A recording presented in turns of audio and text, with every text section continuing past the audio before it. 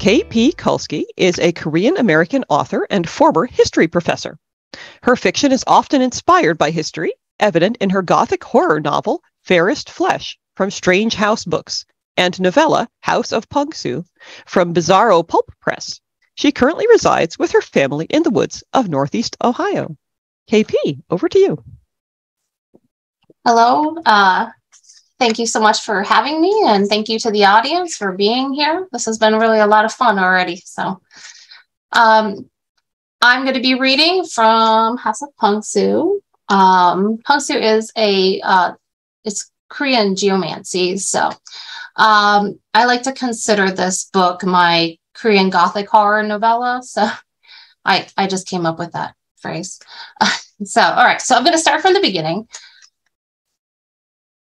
So my soul is wind and water, and the tiger has taught me to run away from the stillness and expectations. With instinctual greed, I grip this freedom. For too long, womanhood has been the carving of the woman, prime slices for the feast of others. I'm so tired of dwindling. I'm so furious at the self-sacrifice. I'm tired of regret. Breathe fire, she tells me. How? I ask, considering the possibilities in desperate glee. She smiles. First step. Her hand ushers me forward, and she lowers her voice. The first step is the dying. Before I'm aware of anything, she shoves me hard, and I fall like a star cast out of a false heaven.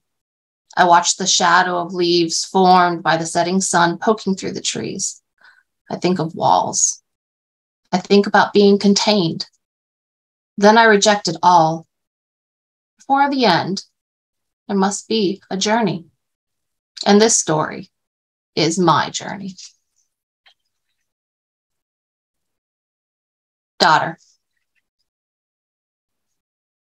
It is a palace in the style of Korean Joseon kings, a great walled collection of elaborate halls and pavilions, cobbled courtyards, and man-made reflecting pools. A stronghold of decisions, regal processions, important officials, except it has none of these things. Only the structures, walls, and 3 people in total who dwell within. Daughter, mother, grandmother. It is here that I learned who I am, what I want, to reject old values. Some might say it was too late to learn, but really, it was the perfect time and place for such lessons. It begins with menstruation. The blood seeps from the wound of womanhood, and I can't remember a time this has happened. To menstruate, to be in a state of change. Not here. Things here don't change. A world of immutability, so still that the lake's waters seem frozen into an eternal mirror.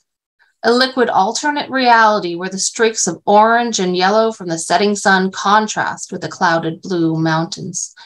They seem bigger in the lake's vision, as if the heavens push down instead of soaring. A heavy fall that crashes upon the rooftop of Imjin Pavilion. Or perhaps I'm seeing it all wrong. Perhaps instead the crimson-painted pillars of the ambulatory hold up not only the roof, but the heavens as well. In my red humbuck, I could be an odd addition to the pillars, another forever silent thing carved from wood, whose only purpose is to be part of the pavilion, and by extension, the palace. I have been and will be 16 forever. I cannot remember a time I've been anything else, or that grandmother and mother had been any other age. I'm well read enough to know that this is strange. There are stories filled with infants and children, of marriages. I understand these things like snapshots of someone else's life glimpsed through a window. From these stories, I gain sustenance, a stream of knowledge and the fantastic. Funny how the walls are never present in the lake's reflection, how the tops of them always fall below the lake's reflective eye. The lake suggests we pretend that only what it can see be reality. But if that was true, how would anything within the buildings be real? Are our thoughts and hopes real? These questions are quite maddening. So I rip a fluffy peony head and let the shower of white petals fall upon the liquid surface. Let the lake get a close look at the harshness of existence. Let it smell the perfume and taste its beauty, and then let it be touched with its brutal end. I can only look with my eyes and see the wall, how thick it sprouts from the dusty ground, towering whitewashed stone. It pretends not to trap us in, looking endless as it runs the length of the large grounds. But I know it turns, runs, and then turns again and again, in sharp angles, jutting and trapping us within.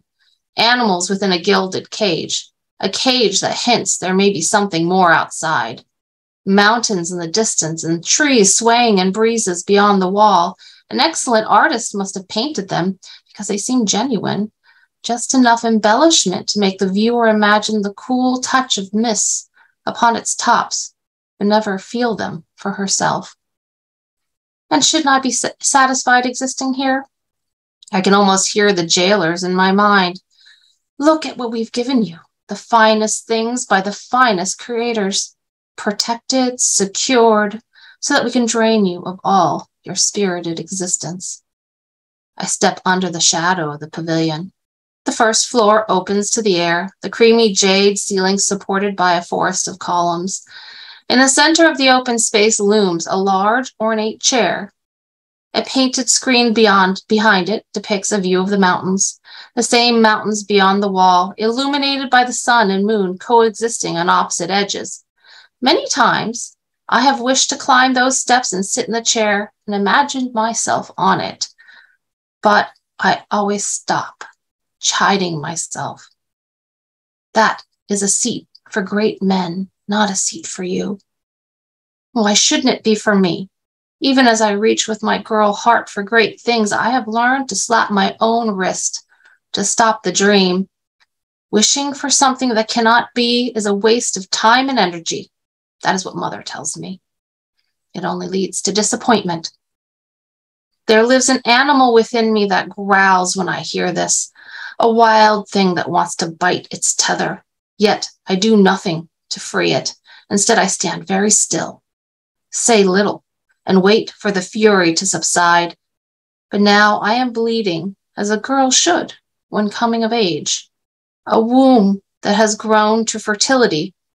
But I can't help worrying that I have stifled the animal for too long, and that somehow I managed to kill it.